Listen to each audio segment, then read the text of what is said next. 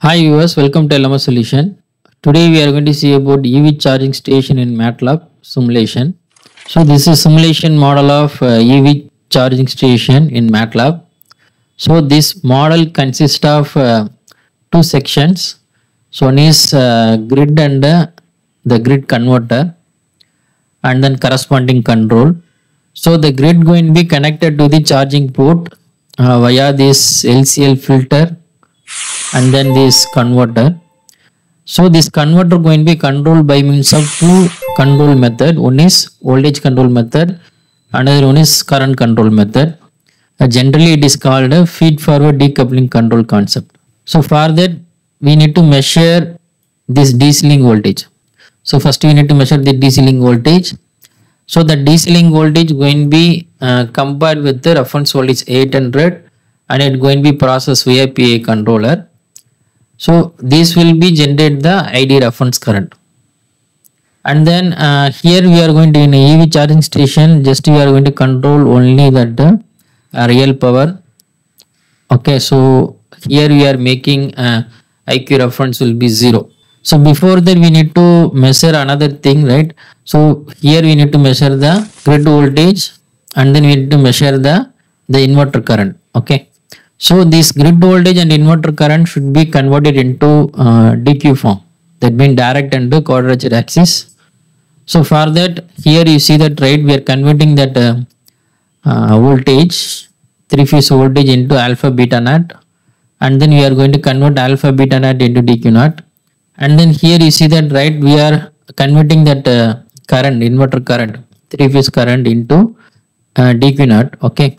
So in order to operate this alpha beta naught to DQ naught and ABC to DQ naught, that means we have to apply Park or Clark transformation, right?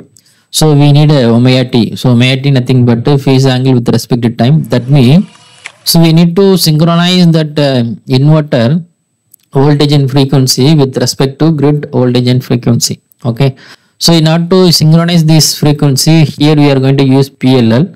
So in order to use that PLL, right, in order to create that PLL, so you have to take the voltage, right, alpha beta naught voltage, and then that going to be converted into DQ naught, and then you take only Q axis voltage. Okay, and then you have to compare with the 0, then it going to be processed via PI controller, and then it going to be integrated. So this will be generated the omega t, and then this omega t should be feedback to that alpha beta naught to DQ naught. Okay. So this will be act as a PLL, phase lock loop. So this is used to generate that omega t. The omega t nothing but a phase angle with respect to time. So it will be used to synchronize the frequency with respect to grid voltage and frequency. So by using this PLL method, we are synchronizing that inverter with respect to grid. Okay.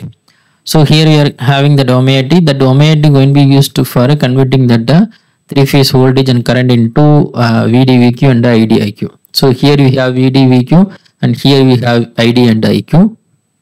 So already I told, right, that voltage control, right? So voltage control, just you have to measure the DC link voltage and then compare with the reference voltage. So reference voltage we are going to maintain at 800 volt and then going to be processed via PI controller. The PI controller will be generate the reference ID reference. So this ID reference going to be compared with the actual ID. Again it going to be compared with the PI controller. So this PI controller will be current controller. So this PI controller known as a voltage controller. So this PI controller, this voltage controller, voltage PI controller used to maintain, that means it going to be maintain the DC link voltage constant around 800 volt. And this current control will be used to control the current of the inverter according with the EV charging demand. So next you have to apply this one. So this one nothing but a feed forward decoupling concept. Okay. And same way here you see that, right, IQ reference will be, we are taken 0 because we are going to control only the real power. We are not controlling the reactive power. And then you have to compare with the IQ and it going to be processed via PI controller. This is Q axis current controller. And then you have to apply feed forward decoupling concept. And finally here we have that control voltage in the form of D and Q axis. So next you have to apply inverse Park transformation and we will get the actual control signal in the form of ABC. then it going to be processed via, that means it going to be compared with the triangular wave, and then it will be generate the 6 pulses. So these 6 pulses going to be used to control this inverter. So we are taking this pulse, so that going to be used to control that inverter. Okay, so this inverter will be controlled according with the demand. So what is the demand in the EV charging port? Okay, so according with the demand in the EV charging port, so it in the inverter going to be controlled and take the power from the grid to charge the EV. So next part in that EV charging station, right? See, EV port. Okay, so here we have two kind of port, right? Two kind of port. So this is a port category 1 or port point 1 and port point 2. So that means this group of two kind of group we are using here. Okay, this is group 1, group 2. So each group having 10 ports. Okay, so 10 EV can be connected at a time. So each EV battery, right, having the separate controller, right? So it having that inbuilt converters for charging. Okay, so this is a converter. So here you see that, right?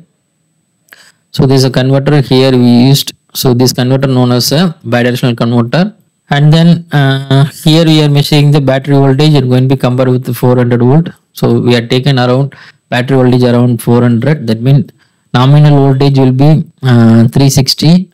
So when it's fully charged, voltage is around 419 volt. Okay, so then here we are controlling the voltage of the battery around 400. So this will be generate reference current for that battery charging. So this is voltage control, and then the voltage control method, right? That means just you have to measure the battery voltage and compare with the 400 and process with API controller. So this will be generated IB reference.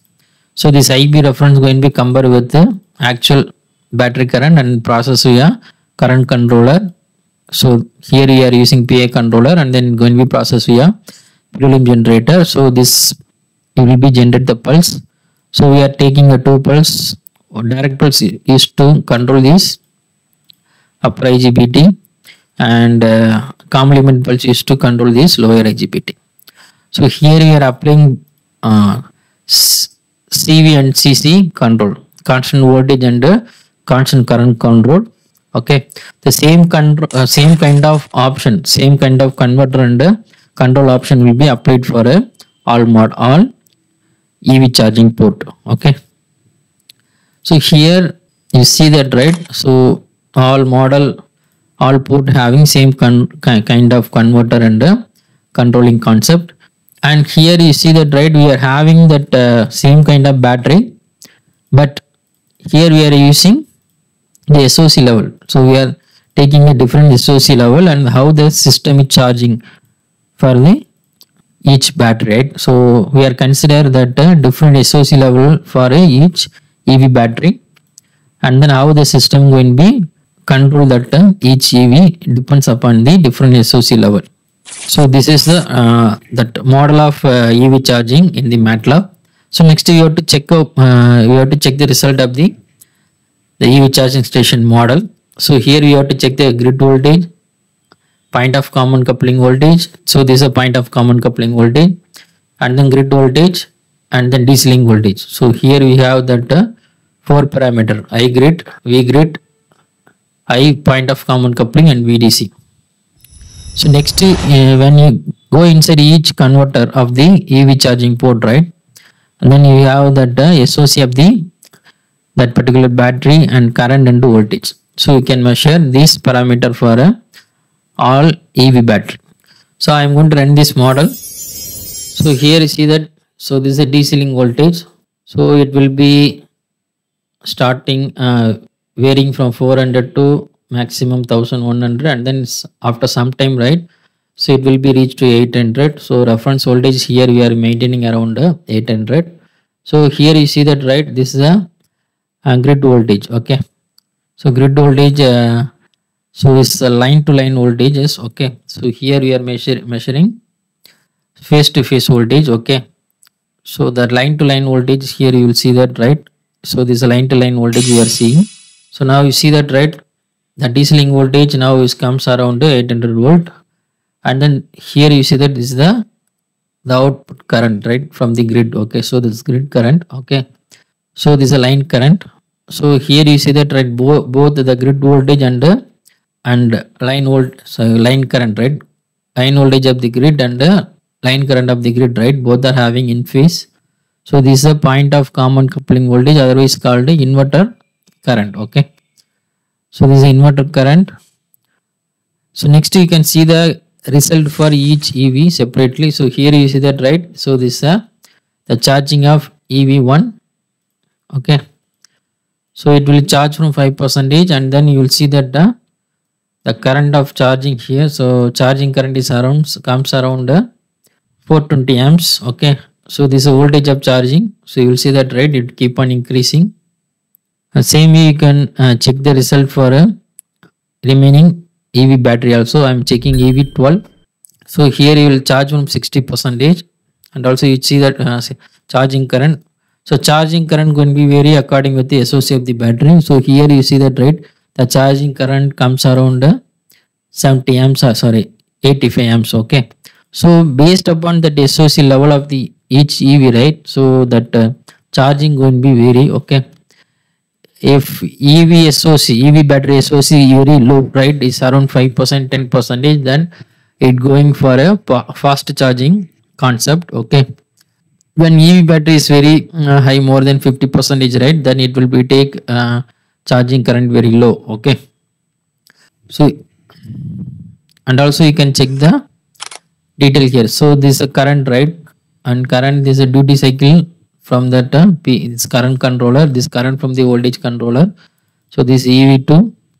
So you will get that current around minus 283 amps. Okay, because it will be start from 10%. Okay, next time opening this one.